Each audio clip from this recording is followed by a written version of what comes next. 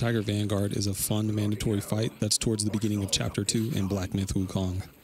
He hits like a truck, he uses the environment to his advantage, and he's got a lot of quick moves, but he's certainly not invincible.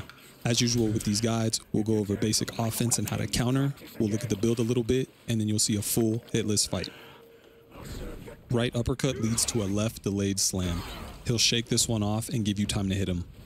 You can resolute strike the left-handed slam if you dare.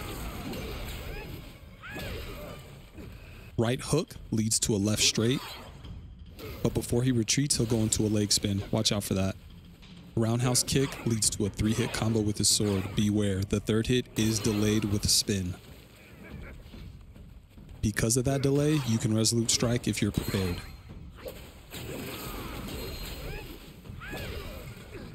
If he jumps to your right, he's coming in for a two-handed downward slam. He usually starts the fight with this. You can resolute strike the slam if you're ready for it. If he's going in for the scream, dodge to your left and be ready for the straight punch that comes afterward. He will very much telegraph this powerful sword strike he does. Easy dodge, but if you're feeling spicy, resolute strike it. If he puts his dukes up like he's Scrappy Doo, he's coming in for a big roundhouse followed by 2 punches to a slam. The slam per use can be resolute struck.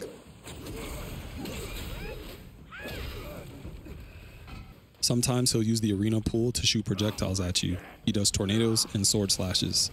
The tornadoes come in 2s, the slashes come in 3s. Easy dodges.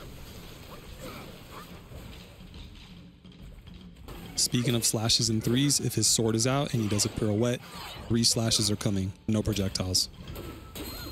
If he turns into a statue, he's looking to parry you. You can do one of 2 things. Wait for him to revert, or you can keep hitting him and easily dodge the straight punch that comes after. If he gets into a stance before he turns into a statue, he's looking to trick you. Just look out for his footsteps and dodge the straight dash punch that comes after. If he jumps to your left, he's coming in with 2 punches, a stomp, and a slam.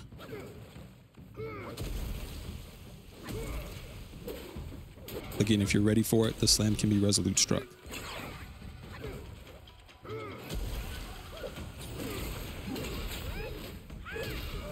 Sometimes he'll try to catch you off guard with a quick sword slash after a retreat. The last thing to watch out for is a shoulder charge to a body slam. You can be hit by that shoulder charge, so watch out. Alright, so for the build, we got Wind Bear Staff, Fireproof Mantle, just because that's the only thing we have right now. And then we're actually going to use the Wolf Assassin because it increases your critical hit chance. Still rocking the Pilgrim's Armor, it's pretty good. It does more damage when you run. And then we got the Cat's Eye Beads and the Back Scratcher. For the Relic, we're going with Opportune Watcher, just to get a lot of focus from light attacks. That's going to happen a lot. So for sparks at this point, between leveling up and having meditation spots, we're at 32 sparks total. For foundation, we really put a lot of points in the stamina because I really like the Vigilant Heart skill, because we're going to be perfect dodging the Tiger Vanguard a lot. Building up focus is going to be huge, and we'll get that easily. There's also a couple in martial arts, basically up to Soaring Strike. For staff stances, most of it is into the staff itself, and then we are still going along with the Resolute Counterflow tree.